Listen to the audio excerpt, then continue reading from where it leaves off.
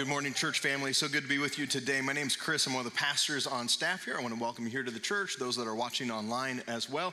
And I want to wish you a happy New Year's Eve and a happy New Year tomorrow. So glad you've joined us today. Just a quick note, and that is in the new year, every year at the start of the year, we do 21 days of prayer and fasting. So that starts January 8th and it goes through the 28th. And we would love for you to take part. So I would just encourage you now, begin praying and ask the Lord what you could fast from, whether you're going to do a full fast, a partial fast, Daniel fast. You can fast social media, television. At some level, just engage. And it's not just subtracting something out of your life, but it's the addition that you normally take that time, which you would be eating or watching TV or social media, and then invest that time in your relationship with the Lord by praying and reading God's word. We would love for you to take part. So we'll do that in January. We'll pull back away from the book of Luke during that time, and then we'll jump back into Luke. Beginning in February, we'll pick up where we left off today. So we are in the book of Luke, and very timely because today is Baptism Sunday. So if you would, open your Bible to Luke chapter 3. Once again, Luke is a historian. He's given us specific times, specific people, and places so that we can pinpoint this information as factual. What you're going to hear today is true. Jesus Christ exists even now. And it's my desire that you would have a relationship with him. I'm not naive enough to think that everybody here has embraced Jesus Christ as their Lord and Savior yet. But it's been my prayer that you would. It's been my prayer that you would have an encounter with the living God and you would receive Jesus Christ as your personal Lord and Savior. So you just need to know that up front. I've been praying for you, and so have others. So I'm anxious to see what God does in your heart. Luke chapter 3, verse 1. In the 15th year of the reign of Tiberius Caesar, Pontius Pilate being governor of Judea, and Herod being tetrarch of Galilee, and his brother Philip, tetrarch of the region of Iturea and Trachonitis, and Lysanias, tetrarch of Abilene. During the high priesthood of Annas and Caiaphas, the word of God came to John, the son of Zechariah, in the wilderness. Now this is the John we mentioned of before in Luke chapter 1. Remember, his mother Elizabeth was barren, and an angel comes and says, you're going to have a child. And Zechariah and Elizabeth have John, and this is John the Baptist. We always give him like that final title, like it has to be John the Baptist, which isn't his last name. His last name would be something like Zachariason, but John the Baptist. And there's just certain people that you have to say their last name because it just fits. In college, we had a friend, his name was Michael, and his last name was J. He just went by Michael J. I mean, it was just natural for us. In high school, we had a gentleman in our high school whose name was Tim, and his last name was Burr. Yes. So Timber was his name, all right? So there's just certain people it rolls off the tongue. So this is John the Baptist, and he's a unique kind of guy. In Matthew's gospel, he feels like, well, maybe I should describe him to you. And so Matthew says that John is out in the wilderness, and he's dressed in camel's hair. He's got a leather belt around his waist, and he's eating locusts and wild honey, which is really kind of weird. And so if you're trying to get a visual picture of what John the Baptist looks like, I'll give you my visual picture. I picture Uncle Si from Duck Dynasty, all right? So rather than camo, it's just camel hair, all right? So just a real unique individual. He's out in the wilderness, and he's paving the way for Jesus, and his message is, repent, for the kingdom of God is at hand. And he's baptizing people. Watch this. It says in verse 3, and John went into all the region around the Jordan, proclaiming a baptism of repentance for the forgiveness of sins. So baptism, that word in the Greek is baptizo, and it means submerge, or to dip. And so today we will see baptisms, and you'll see the word baptism show up in the Bible, and there's different kinds of baptisms in Scripture. We're going to see a couple of them mentioned even here. Now, the first baptism that we read of in this chapter is a baptism of repentance. That's what John was doing. That baptism of repentance is different than the baptisms that we're going to see today. Baptisms we'll see today, it's a work of Christ in these individuals' lives. They're identifying with Jesus, his death, burial, and resurrection. But when John was out there teaching, Jesus hadn't died yet on the cross. He hadn't rose from the grave. He's simply preparing the way by telling people that they need to repent of their sins because the Messiah is on his way. And so that's what we'll see today. It isn't just simply repentance of sin. It is a repentance of sin followed by Jesus Christ, changing the person from the inside out because they've received that Messiah. They've received Jesus as their personal Lord and Savior. Another baptism we find even in chapter 3. We get to verse 16. We're going to read that John says that Jesus is going to come and he'll baptize you with the Holy Spirit and fire. Clear picture of the Holy Spirit coming at Pentecost, symbolized by tongues of fire upon those individuals. Let's move on here. Verse 4. As it is written, so John's out in the Baptist, preparing the way, preaching, baptizing. As it is written in the book of the words of Isaiah the prophet, the voice of one crying in the wilderness, prepare the way of the Lord, make his paths straight. Every valley shall be filled, and every mountain and hill shall be made low, and the crooked shall become straight, and the rough places shall become level ways, and all flesh shall see the salvation of God. Now, when Isaiah is giving this picture, he's picturing when royalty would come into town. A king would come into town, and so everybody in town, they would get out there on the roads, and they would fill in all the holes, and they would make what's crooked straight because they wanted to be just right for the king who was on his way. And this is really a picture of our lives and what it looks like before we come to Christ. We bring our broken, sinful lives, and he makes it straight. See, the difference is we have a king who is doing the repairing. This King, Jesus, is the one who can take your broken life and transform you from the inside out. The fact that you could have restoration begins with what John is doing here. It begins with repentance. Repentance begins the process of restoration in your life. When you come to the realization that you are a sinner in need of a Savior, and you come to that Savior, Jesus Christ, he begins the work of transformation. He takes what was broken, he takes your dead life, and he breathes new life into you. And the Bible says you're a new creation. You have new life in him. It goes on. He said, therefore, so John said to the crowds that came out to be baptized by him, you brood of vipers, who warned you to flee from the wrath to come? You brood of vipers. That is not seeker sensitive. That's not seeker friendly.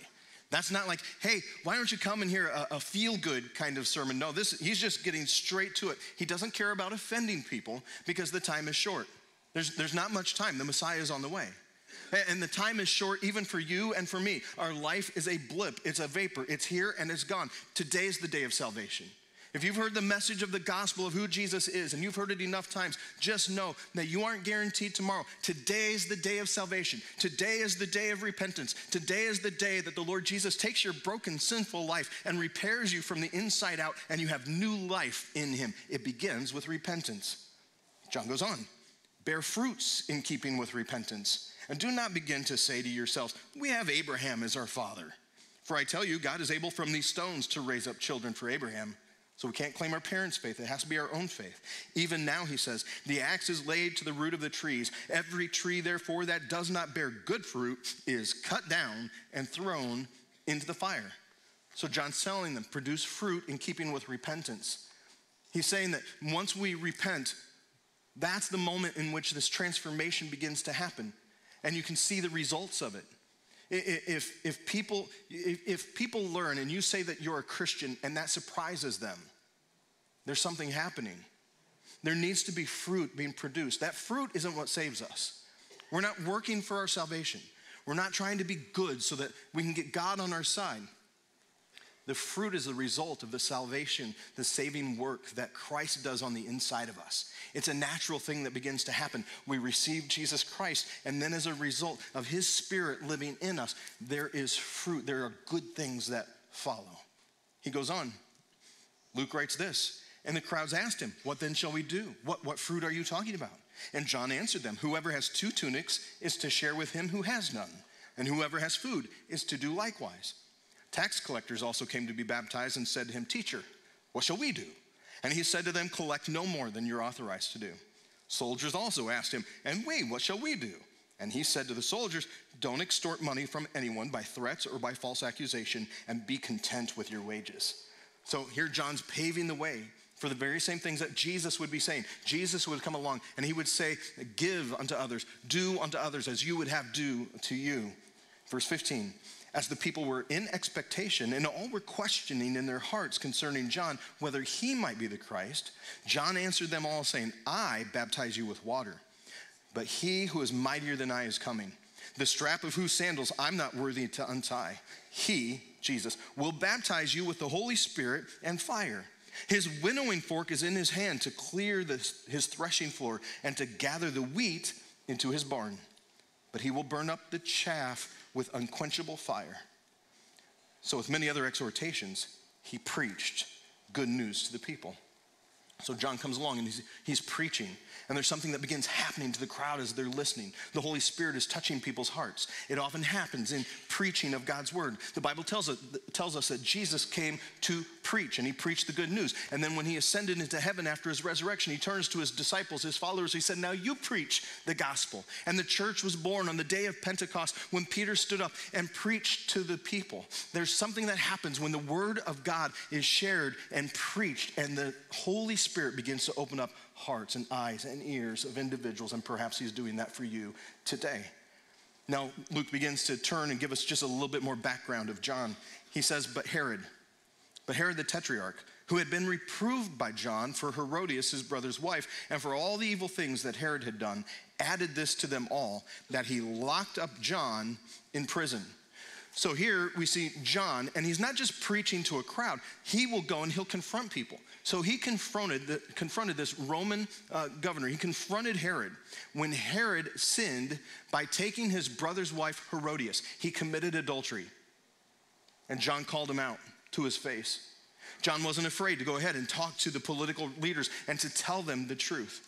And I know there's people in our culture today that says that Christians should stay out of politics, that Christians should stay out of the secular realm, as if that's possible.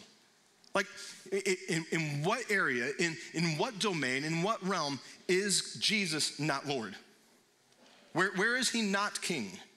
Where does God not exist? And so if we come to places in our world that says, you can't talk about God here, you can't bring God into this, that would make that place godless. We have a responsibility to let people know about the kingship of Jesus Christ and to speak the truth. Now, the result of that generally is either going to be revival or riot. And in John's case, speaking the truth to somebody who didn't want to hear it, who wants nothing to do with God, caused him to be thrown in prison, and it's going to cost him his life. John will die. But it can't stop us from speaking the truth. Now, verse 21, when all the people were baptized, and when Jesus also had been baptized and was praying, the heavens were opened. And the Holy Spirit descended on Jesus in bodily form like a dove. And a voice came from heaven. "You are my beloved Son. With you I am well pleased." So here in this moment, we see the Trinity.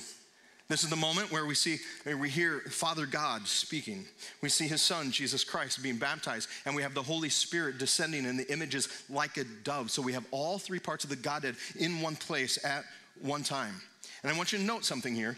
Jesus isn't being baptized in the Jordan by John in order to repent of his sin. Jesus has no sin. Jesus is doing this, he says, to fulfill all righteousness. He's doing this out of obedience to his Father. He's doing this to identify with sinful humanity. He's doing this as a way to give a stamp of approval to the message that John is bringing, that the Messiah is coming and that people do need to repent. But Jesus had no sin. It's as if when Jesus goes down into the Jordan, and you have all these people who've been baptized in the Jordan River and all of their sin there, Jesus is being submerged into their sin.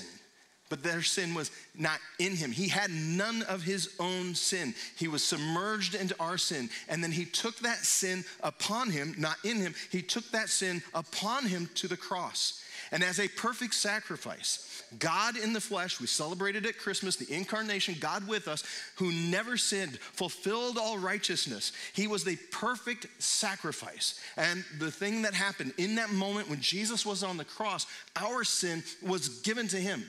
There is wrath from God that is due sin, and he placed it on Christ, the perfect sacrifice. The technical word is imputed. Our sin was imputed to Christ, and then his righteousness is imputed to us when we receive him, and we become a new creation.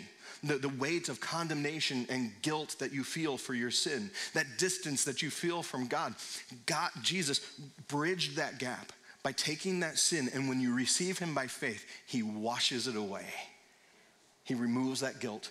He removes the condemnation, and you're new. And heaven is your home, and you have a new life in Christ. Now, how do we apply this? Well, here's what I think. So macro view is John has come, and he's preparing the way for Jesus, for people to come to know him personally. And I would say in the same way, if you've not received Jesus yet, I'm pretty sure that there's somebody who's prepared the way for you. People who maybe even invited you to watch the baptism service today. People who have invested in you spiritually. Someone has been praying for you. And this may be the day that you repent of your sin and you receive Jesus and you have a new life in him. If you've already received Christ and you're a disciple of his, it's a reminder that we're to pave the way, that we can be the one who prepares somebody else's heart through producing good fruit, by the way that we love them in Jesus' name, the way that we share the testimony of what God has done in our own lives so that it would make an impact upon them. I know the people being baptized today, they would love it. They would love it as a result of their testimony, as a result of their step of obedience, that it would cause you to see the goodness of God and that you would receive Jesus Christ as your own. That's our prayer. That you would walk out of here a disciple of Jesus, a follower of his, committing your life fully to him. Perhaps today is the day that you repent and you receive Jesus Christ. Let's pray. Father, we thank you for all of the work and effort that you have done on our behalf. It's not a matter of us being good and trying to navigate this life on our own. It's a matter of what you've done. It's a matter of your sacrifice by sending your son, Jesus Christ, dying on the cross and then rising from the dead to give us life. Lord, we thank you that it's a step of faith that you call us to, where we come to you and we just confess, Lord Jesus, I am a sinner. Please forgive me of my sin. I pray that you would wash me and cleanse me from the inside out. I thank you that Jesus died on the cross for me. I thank you that Jesus rose from the dead and gives me life. I receive him. I want to follow you, Lord. I want you not only to be my Savior to keep me out of hell so that heaven can be my home, I want you to be my master, my Lord. I want to follow you all of my days and to love you with all of my heart. I belong to you.